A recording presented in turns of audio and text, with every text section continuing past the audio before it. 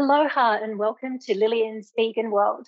I'm your host, Lillian Cumic with Think Tech Hawaii, and today's show is Church of Plant Medicine Retreat, Healing Through Nature in COVID Times.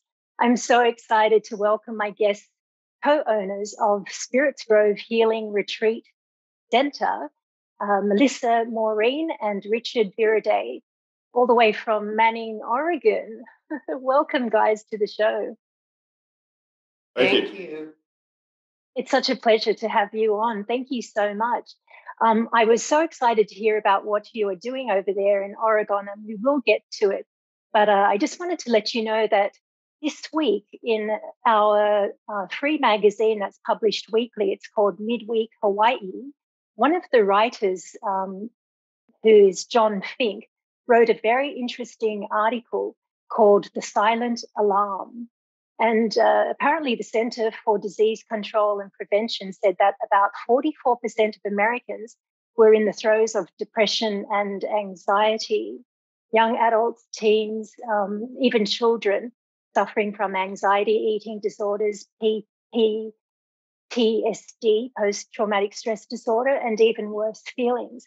So I'm excited to have you on because there's a lot of evidence and a lot of studies showing that being out in nature, even just taking a meditation walk, can have calming effects for all of these things. So welcome again to both of you. And I would like first to ask Richard. Richard, hello. Aloha. Aloha. Richard, please tell us briefly about what you do over at Spirits Grove. I kind of break things. No. I fix a lot of things. Basically, build the infrastructure and support it for the classes and programs that Missa does. So we found ourselves together, and we found this place together. And we said, well, wait a minute, what's going on here? Because it just kept popping up when we were looking for a place to live together. And it's been exhilarating, exciting to do this, to tap into her dream of opening a healing retreat center. I can imagine. It sounds wonderful. Missa, can I ask you to tell us exactly what your retreat is all about, your healing center? Yeah, sure. Spirits Grove Healing Center, Church of Plant Medicine is a place where animals and people come to heal. We rescue animals, and either they stay with us or we find them the homes. When they get healthy enough, they let us know what they want, and then we will go in search of that for the animals. Some of them stay and become therapy animals. For people, we do healing retreats, which includes meditation, qigong, qi, body work, nature walks. We take people out in the woods. Sometimes we'll take somebody blindfolded out in the woods and sit them under a tree for 10 or 15 minutes. And of course, we stay close, but just everybody is very, very silent so they can learn to listen to nature. And I like sitting them under a tree, their back to a tree, because trees actually will talk if people will slow themselves down long enough to really listen and tap into that. So we are a place to go to learn how to heal for yourself. We just guide people to what their body and their soul really needs. We don't heal anybody per se, but we allow people to find the tools they need to heal themselves. That's amazing. What you're doing is fantastic. And there are studies still going on about 1/3 of COVID-19 survivors, which is about 11 million Americans today, are still suffering from the after effects of COVID, of living with COVID. So they're suffering from headaches, body aches, nausea, loss of taste and or smell, which would be awful, dizziness, lung damage, lethargy, and brain fog. You have this awesome healing retreat center, which I hope one day to come and visit as well and see it firsthand, where people can come. Thank you. Where people can come and really, find a way to find that calm. Let's take a look at your retreat. You have sent in some slides. It is absolutely gorgeous. Tell us about this one, Richard. That's our upper pond, we call it. There's a beaver dam at the far end of the property, and then another dam, a man-made dam, and then this is above that. And the beavers cross over between the ponds and go up and down the creek all the time. We see their trails in the ground. Yeah, so awesome. This pond, we have the upper and the lower pond, and right this side of that pond is like a wildlife highway, to where all the wildlife that comes through our property utilize that to just go through our property, drink the water, and sleep there. It's such an amazing thing to see that happen. I can imagine, and I can also imagine the sounds that you experience in a place like that, because once you are able to learn how to focus or even come close to meditating, if you're not familiar with meditation, which is something I highly recommend if you are suffering from any sort of anxiety or stress, definitely try and go online, find out how it all works. But just even sitting outside in nature makes a difference, doesn't it? We sometimes sit on the back porch and hear the frogs going at night, just going crazy, and we'll go down and just be around the trees down there in different parts. And we've been slowly exploring the property. It's 40 acres, and it's all forest. Most of it's wilderness. That's awesome. My gosh. And then we have such a variety of herbs that grow at Spirits Grove, which is all the herbs that I've seen so far at Spirits Grove are for cleaning the blood, for healing the body, for lung issues. So a lot of lung plants, which is exactly what the planet needs right now with the COVID issue going on. So to be able to wander the property and show people exactly what those plants are and how to use them is such a blessing. Yes. So what is it exactly that you do? I'm looking at all these jars behind you. What kind of little concoctions are you gathering and creating over there? We're actually in my shop in Forest Grove because we have better reception here that is Spirits Grove. So this is my herbal pharmacy and clinic right here in Forest Grove. So all these jars back here it's my library of herbs that I put formulas together for people. If they just want a nice tasting tea, I kind of look at them and go, oh, they need this. And so I add it to it and make the tea taste good. But a lot of people come in and they have issues. I will do intakes, have appointments with them, and then create formulas specifically for their body's needs. That's fantastic. And all of your products are organic? Yes, everything here is organic or wild crafted. So we either pick it, which is our property is completely organic.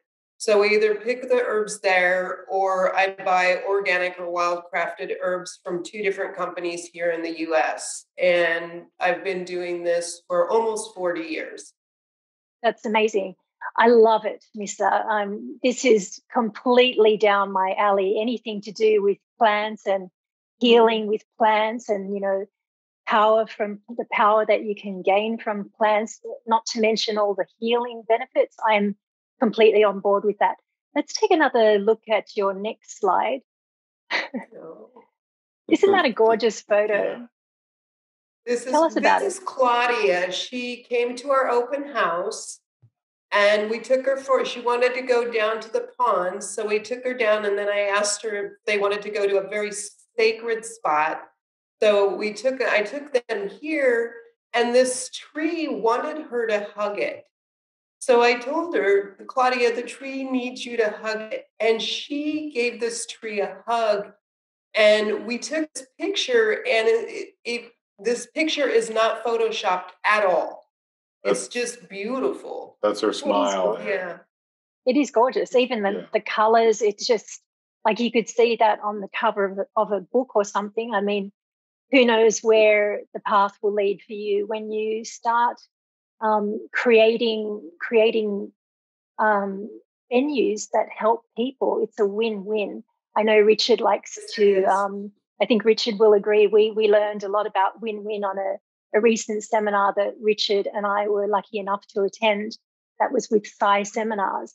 And, we learn all about the win-win theory. It makes so much sense when you are doing things that not only help yourself, but benefit those around you. And that includes the animals, the environment, the planet, as well as other people. You're definitely on, the right path to some greatness. Mm-hmm. There's a saying that I heard many years ago from this amazing woman in Alaska. And she said, when one person heals, we all heal just a little bit more. And I love that because it's so true. If we can help just one person or one animal heal, then something inside of us heals as well. And it makes sense to just do our best. It really does. And that's why I'm so excited to talk to you both. I mean, this retreat is really something people should consider really visiting. Tell us how people get in contact with you and, book your retreat, and how do we go about it? You can call us at our landline. We actually have a landline at Spirits Grove. And you can call us there, or you can go to our website, which should be up within the next week. It's spiritsgrove.com. And then our phone number for Spirits Grove is 503-324-1711. Excellent. Thank you. I urge anyone watching the show who is interested in learning about the Church of Medicine, taking these meditation walks, these guided walks, and really, getting some, beneficial information that can help change your life, your mindset. Please do reach out to Missa and Richard. I'm sure they would love to hear from you. We are going to take a short break. So to all the viewers, please stay tuned, and we'll be right back after these messages.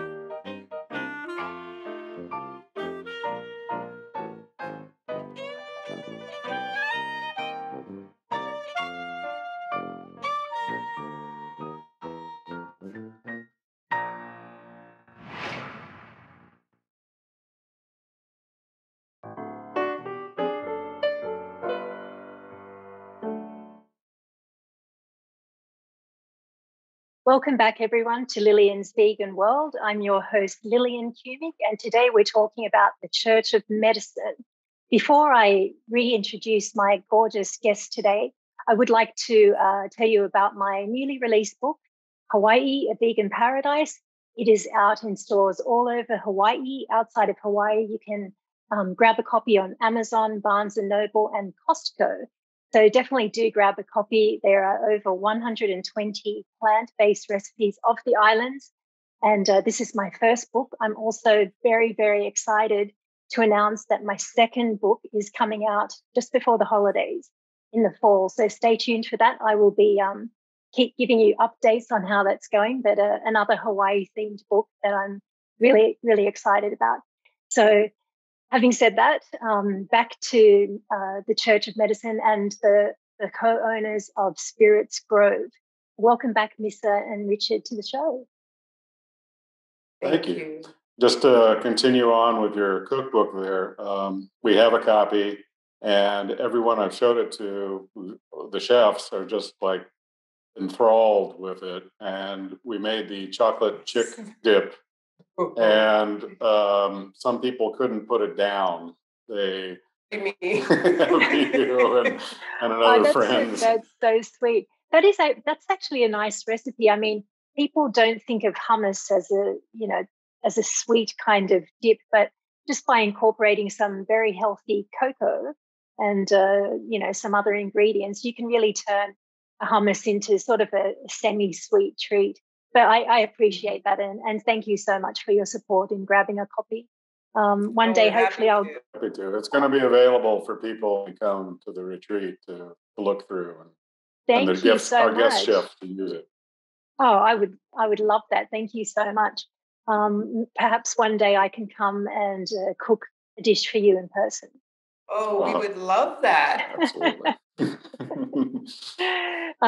Guys, I do want to talk to you again just about actually, I found some information online, again, getting back to, depression and what we can do to relieve some of these unfortunate symptoms that people are really feeling, especially during COVID times, is getting out in nature. This is really why I've asked you on the show, because what you do is just so fantastic. You have that gorgeous, gorgeous healing retreat center. And in addition to nature's calming effects on depression symptoms, being outdoors alone, exercising boosts endorphins, the happy, feel-good, chemicals that make us just lift our spirits, make us feel better immediately, really.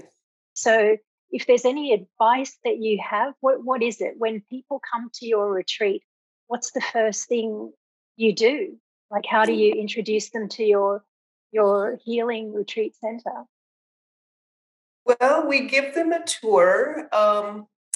We introduce them to the animals. We actually ask people to take off their shoes and just walk in the grass to connect with the earth, which is huge. And when the next morning, when the retreat starts, we have people come in at night. The first thing we do in the morning is I take them through a qigong, which is moving meditation. And before breakfast, we do qigong, which it does amazing things for the spirit and the body and the mind. It is like an antidepressant overload. And to do that in the forest with fresh air, animals wandering around next to you, it is one of the most amazing feelings there is. So that's how we start our days, is with qigong right there in the front yard, so to speak, which is about the size of a football field. So there's lots of room. Mm-hmm. Actually, my husband and I practice grounding. Every weekend, we go to the beach, one of our beaches here in gorgeous Hawaii. We are spoiled in that way. But the first thing we do before we set up, our chairs and get ready for, rest and relaxation, is we take a, half an hour, 1 hour walk around the beach, around the parks without our shoes on. And you can actually find documentaries. There's lots of information about grounding and just getting your soul, your bare feet onto the ground is another way of connecting with the earth, connecting with the energy that's coming from the universe, from the planet. Like all of these small things you can start doing immediately. So, one day, honestly, I hope that I do come and visit your retreat, and I'm going to tell a lot of people about it, because what you're doing is amazing. I do want to show the viewers some more photos of your property. Let's have a look. Who are these little gorgeous These guys. four-legged ones? Just so These beautiful. boys, they so like I said, we rescue animals, and these two boys we rescued last September, and the one on the right, his name is Red Bear, and we found him a home with a family with 4 children, because in having him, we found out he absolutely loved kids. And then Buddy on the other side, he was so skinny, we didn't know if he was going to survive. He was a skeleton with skin on him. And now he is the most beautiful, beautiful horse. And then that's Spirit Dancer, who we named the property after. Aww. She is one of the most magical horses there is. And then, of course, Smudge on my shoulder. He's the cat he is a hilarious cat. So all these animals come to us from interesting stories and interesting circumstances. And they come live at Spirits Grove. And we help them heal, and they help us heal. I was just going to say, to watch people just get out of their cars, and then all of a sudden you just see them, their bodies just kind of relax, just not even touching the ground yet. They just kind of feel the presence of the sky and the wind and such. And then as time goes on, as we take them through the forest and such, you see them just even more so decompressing and so forth. You know, having worked in the high-tech industry for 30 plus years, I can feel my own shoulders just kind of relaxing as we go down the trails, and feel the breezes and the birds calling and the goats walking behind you. Yes, the animals tend to follow us around the forest. Yeah. Mm-hmm. You know, when I saw the slides that you had prepared for our show today, I did actually take a little look online about horse therapy, otherwise known as equine-assisted therapy.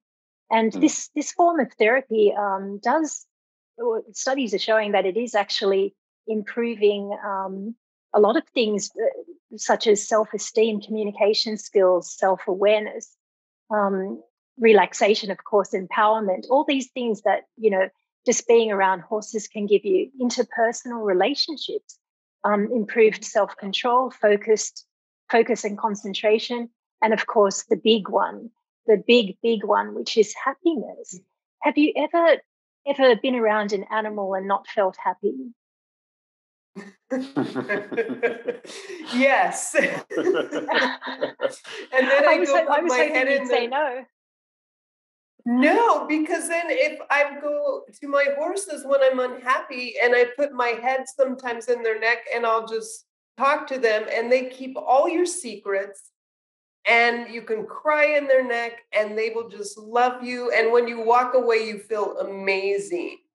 But you can go to them with all your troubles and your fears, and they will teach you more about yourself than you will ever learn about them. And they are so gracious and so loving. They just want to heal us. So, yeah. Yeah. They've used animals with prisoners, life prisoners for therapy for years. And it works very well. Mm-hmm. I can imagine. I mean, I'm a vegan, as you know. I've been on a plant-based diet for 15 years now. There is nothing more important to me on my journey than saving animals. And I'm doing that through my work with food, trying to educate people on how you're not missing out on anything on a plant-based diet, because the thought of what goes on, in the animal world that's controlled by humans, very, very unpleasant things go on. But, when you go to places like your retreat and connect with animals, connect with nature, you're going to find there's a better way to do life. It doesn't have to be the same just because you've been living a certain way, just because you've been told, how you're supposed to be living, what you're supposed to be eating. all of these things are just excuses for not wanting to change. But when you look at change is just chance and opportunity in disguise. There's nothing more exciting than embracing change in your life. So whether that means, taking off those $100, $800, $10 shoes and getting your feet down in the dirt, taking a walk around, if getting your clothes off and walking around is your thing, that's another avenue for you to release all that stress and do something different. So I encourage anyone to really go online and find Spirits Grove, connect with them, reach out to them. Perhaps you can go and visit, and I'm sure they'll be more than happy to take care of you. Let's continue on with the slides before I keep talking about how wonderful it is what you do. This is the property. Yes, this is the lodge, the main house. Gorgeous. And we're looking at it from the Cedar Grove next door, right next to it. Richard, I do want to talk about your mushroom jerky, which I believe now you're experimenting using molasses and maple syrup to flavor the jerky, meaning that it will actually be vegan, plant-based, if you're omitting the honey and swapping it for other sweeteners. Yeah. So all of these mushrooms found on your property, incredible. Yes. That's like candy to my eyes. Yeah. And, we're switching. We're going to have vegan options on there. So I like the molasses. She likes both the maple syrup and the molasses. Mm-hmm. And the bounty comes, at different times for the different mushrooms during the year. So we've only been there a year now, and we haven't seen all of the cycles yet. So we're looking forward to the summer and the fall again, and especially the winter when the chanterelles come out. We've just completed the oyster mushrooms, and they were very interesting. I mean, we found another batch. Oh, and sweetie, we found more. Oh, today. We have such a plethora of mushrooms. It's amazing. Yeah. Again, you can imagine how hearing and seeing your mushrooms is for someone like me, a chef. I mean, I would spend a lot of money to get my hands on mushrooms like that. Amazing. So, Missa, looks like you're going off foraging later on to find the new batch that Richard speaks of. Oh, foraging is almost a daily thing. I have to go out and see if I can find mushrooms. And then there's mushrooms that if we don't know them, we take them home and research them and go through many books and many apps to find out exactly what they are. And if we're not 100% sure, we will not do anything with them, but put them back in the forest. Missa it just makes sense to be safe. Definitely. I want to thank you so much for your time and coming on to our show. To our viewers, thank you always for joining Lillian's Vegan World. Do reach out to Spirits Grove. Look forward to seeing you on another Lillian's Vegan World. Take care until then, and aloha.